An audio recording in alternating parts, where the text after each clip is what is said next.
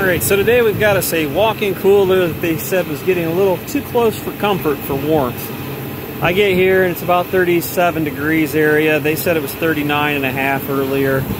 So it wasn't running or calling for it to run. The thermostat's mounted right on the side of the evaporator. Kicked it on. I replaced the evaporator fan on this thing in October of 20, and our suction pressure is looking fairly decent.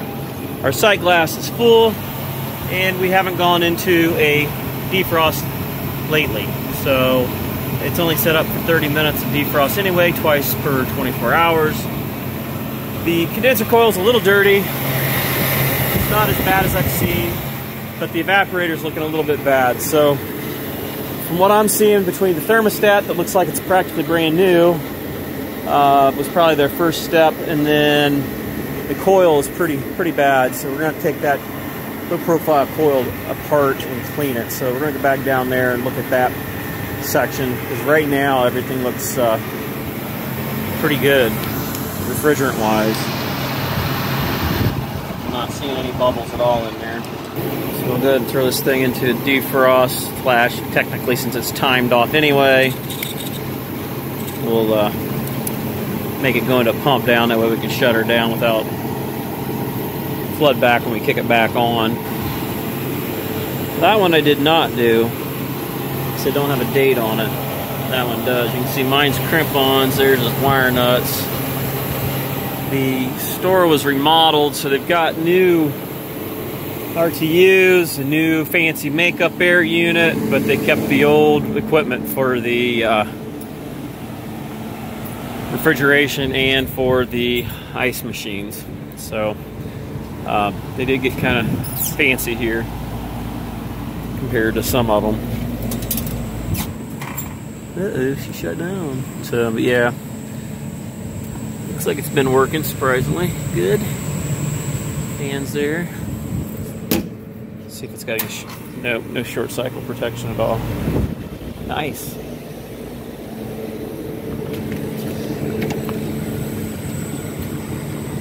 Yeah.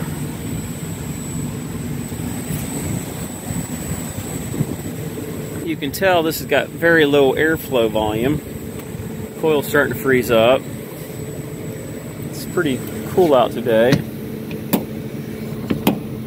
mean, we're barely probably in the 60s. This has no fan cycle control on it. We didn't install it, so... And let's see if the filters are partially clean. Yeah, they're not too bad. So, it's not what we're here for, but I will mention it to their maintenance person.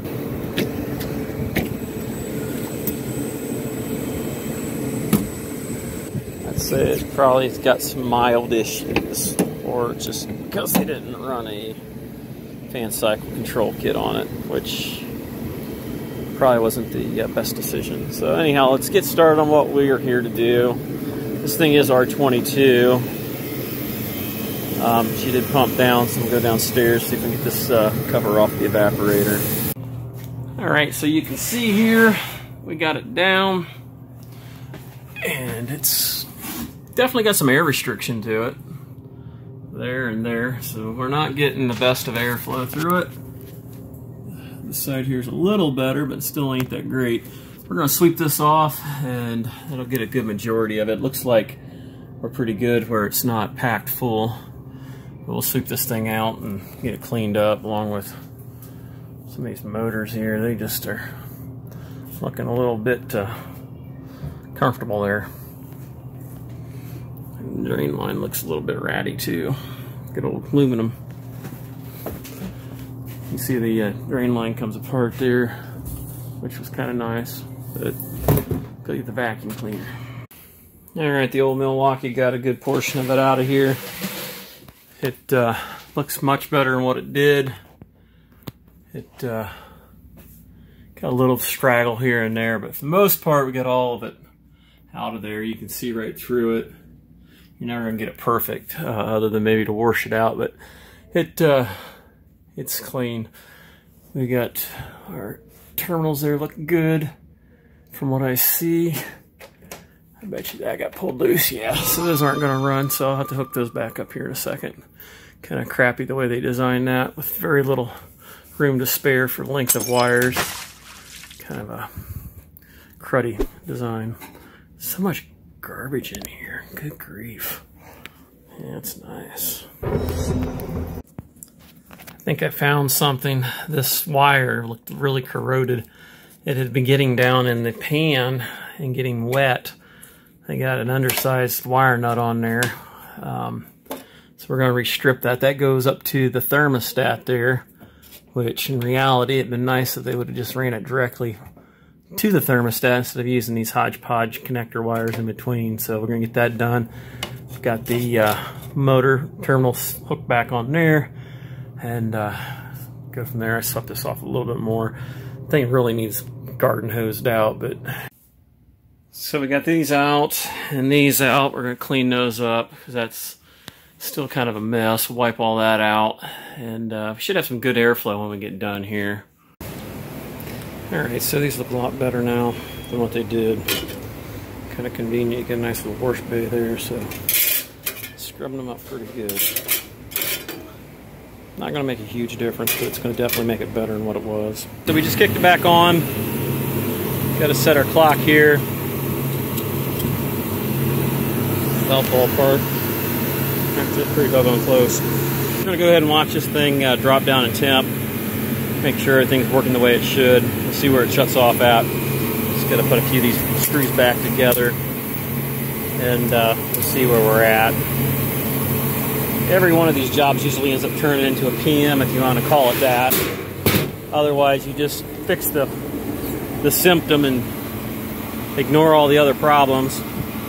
You're just going to be back later, and then they're going to wonder why you didn't do it to begin with. So I usually go through and try to get everything. It's not like I want to do it, but you got to do it. It's your job. There's things that got to be done, and if you want to walk away confidently that that's been done correctly, then you've got to do it. So clean all the fan blades and all that wasn't the main problem. The coil definitely didn't help it none. I think some of its majority is the thermostat, which I got to call and find out what's the deal on that. But otherwise, what we did is going to make better airflow, which is going to cool it down quicker, be less swings in temperature, stuff like that. So let's just watch this and see what we get. Figured I'd be a nice guy and check the belt on this one. The other train unit down there is a direct drive. You can hear it talking to you.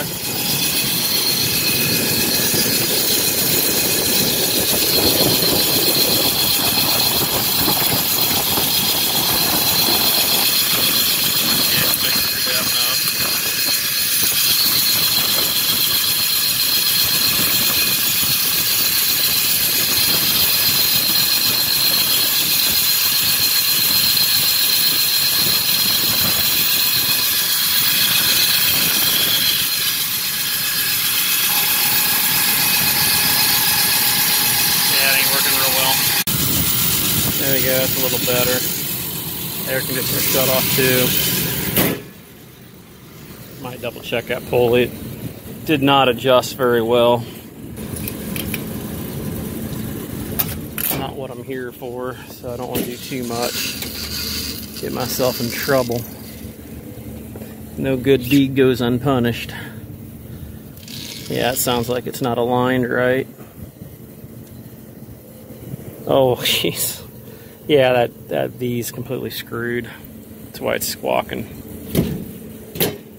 I don't think we take care of their HVAC, so we'll just leave it alone. Let the other professionals that's been maintaining it take care of it, I guess.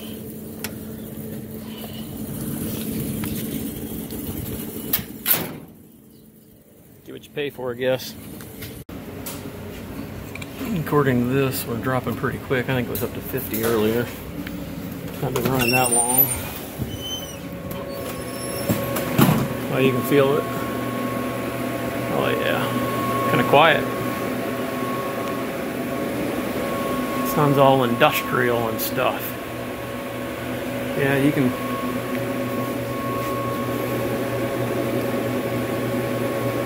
That's real accurate.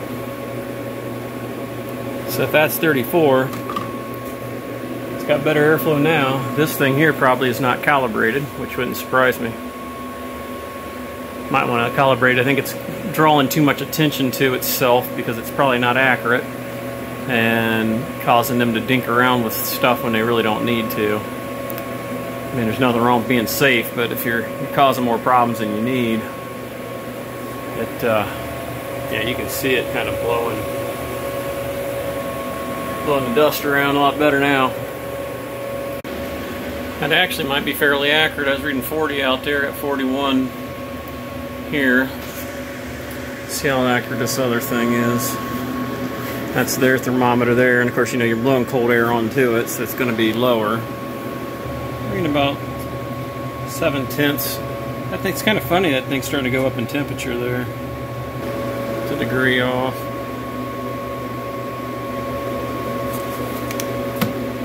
Of course, you know these aren't treated with care. These usually are dropped and you name it. I think the reason why it's going up in temperature is when I feel the liquid line, it's cold. It shut off. I've got this thing set at 30. I don't like these bulbs when they're up here. I had problems with another low profile one not too long ago doing something similar to this. I mean, we'll sometimes even mount the bulb on, in front of the fan blade there. It's obviously off. So we're running 34.5 supposedly there. 36 over here. And 36 there. 41 over there. These low profile coolers suck because they just throw it everywhere but where you really necessarily want it. Kind of watching to see, it must be on the off cycle again. It just doesn't run very long. It's probably, wouldn't surprise me if it ain't oversized. It's running though, it's got heat. I can feel the heat on the liquid line. So it should be dropping. I'm pretty sure it just shut off, but you can see we got a dead spot over here. And that's not gonna be the most accurate place for it. There's no good place with one of these type of evaporators. I like the ones that are normal, you know, traditional, against the back wall, shooting outwards. It just shut off. I'm almost positive it did. Let's see if we can feel heat still.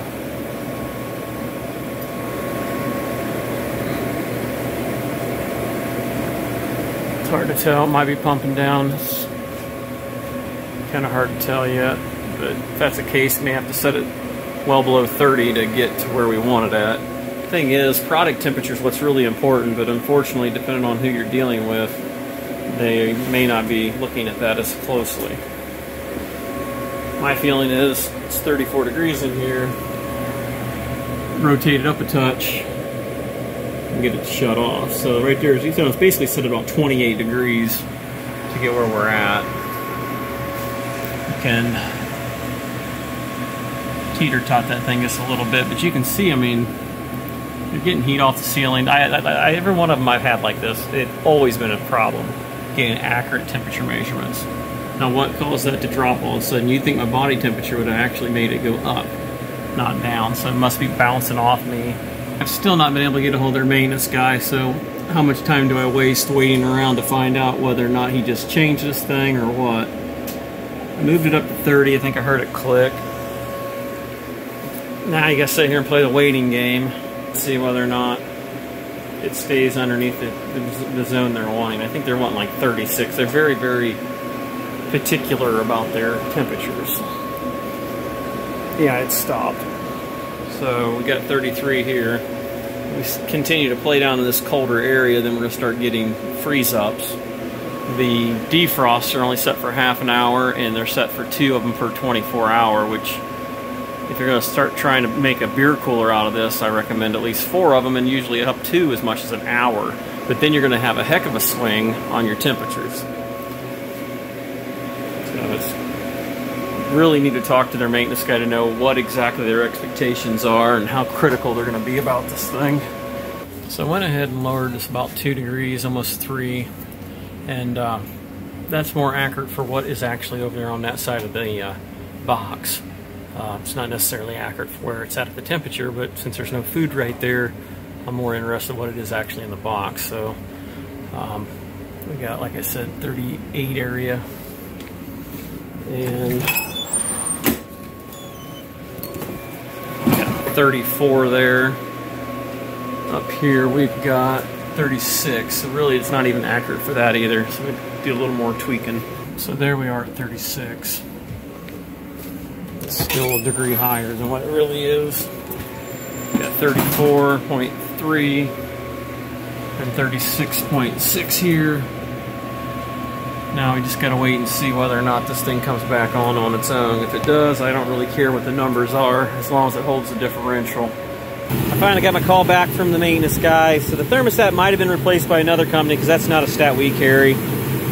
We use the ones with the remote bulb. What we're going to do, we're going to go ahead and add an extra defrost to this, because we are pushing it kind of cooler than what it's been running. He's shooting for 36 degrees on an average. Talked to him about how it was checked by who and all that. It wasn't necessarily a health department, but more of their own personal inspectors. So we got that. I am going to try it set right now at 30. I don't care if it said 65 degrees, as long as it's holding 36 when it's all said and done. He knows that, he agrees with that. So depending on how it goes, if it don't do it by setting it at 30, we're going to get a digital one, which we don't usually stock or use. It's a 208 fan motor. Then I'll just power it off the fan motors, and then wire it into the solenoid, which is down there, and then we'll go from there. So otherwise, the sight glass still is full, and the fan blades and all that stuff are clean, so it's in better working condition than what it was when we found it. And that's about it for right now. I told him about some of the HVAC equipment, and like I figured, another company's taking care of that, so we'll let them deal with that. That's on them. So other than that, that's going to wrap this one up. If you guys liked it and you know what to do, give it the big thumbs up and subscribe. Until next time, guys, we will catch you on the next one.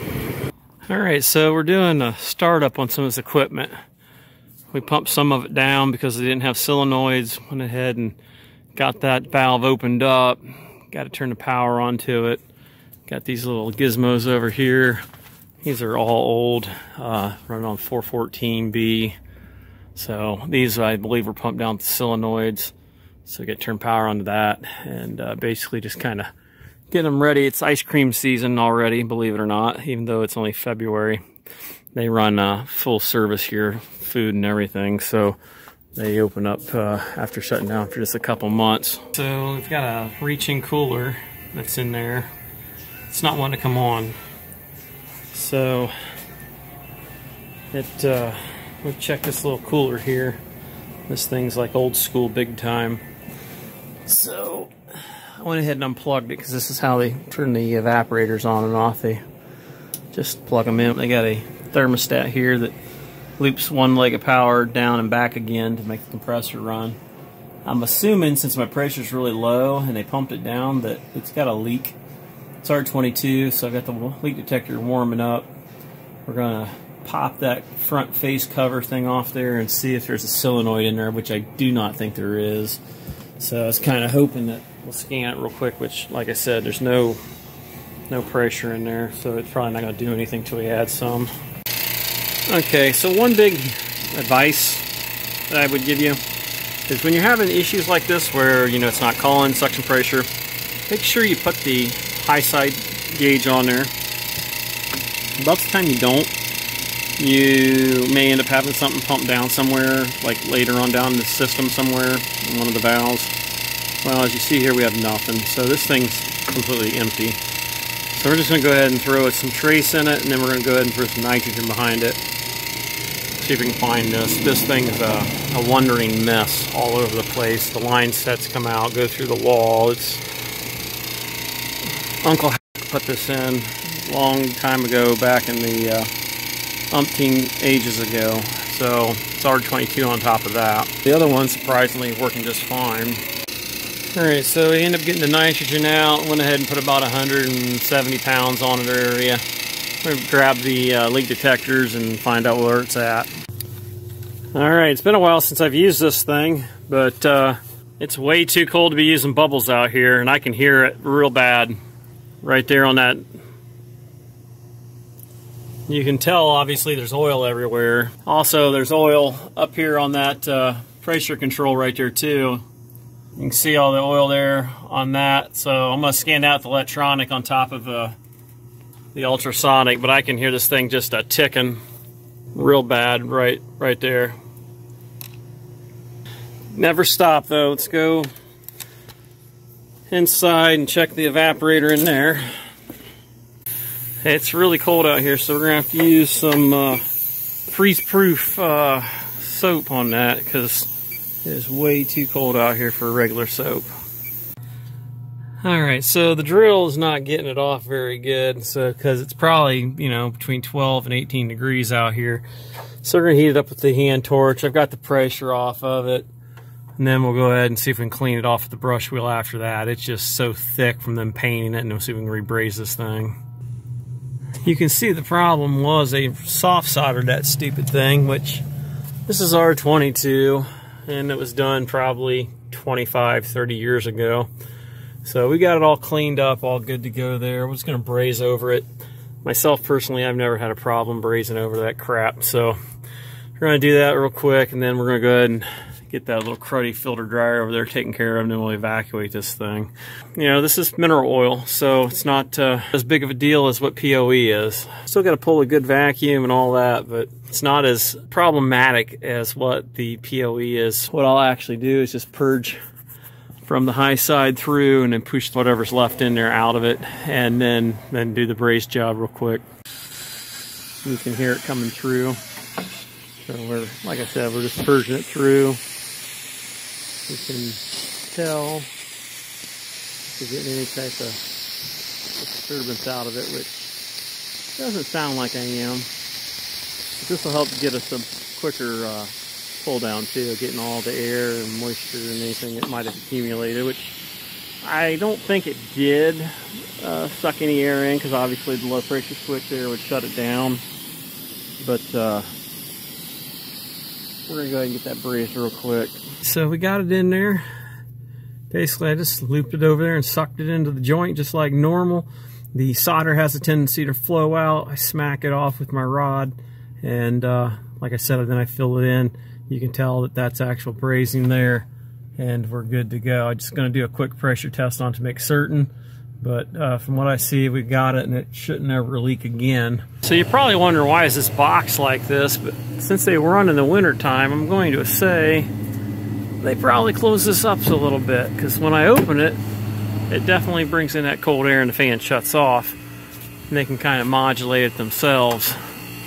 So we're just slowly charging this thing up. We got the vacuum done, and I don't have a filter dryer, so we're going to have to change it later. Since the dot indicator there on the side glass is green, I'm not as worried about it. Never did really go down deep, you know, it never actually went into a negative, so I'm not as concerned about it. I will probably change it when I come back, because I have to come back from one of the other pieces of equipment anyway, and that'll give me a chance to get some flare dryers on my truck. I'm a little bit out on the 1/4 inch ones. Got plenty 3/8 and half and 5/8 and 7/8, but I don't have any 1/4. Just kind of putting the green juice goblin back in there. Pressures are pretty much about where you would expect them at. It's cycling off pretty much right around the 100-degree mark, and our evaporator's running right in there at about 18 to 15 degrees. So it seems to me like it's tuned in pretty good. We're gonna add a little bit more to it just to kind of fill up a little bit of that receiver there, because it went solid just a little bit ago. Then I gotta reweigh my bottle and see exactly how much I put in there, and then I'm gonna mark that on this unit so we'll know for later.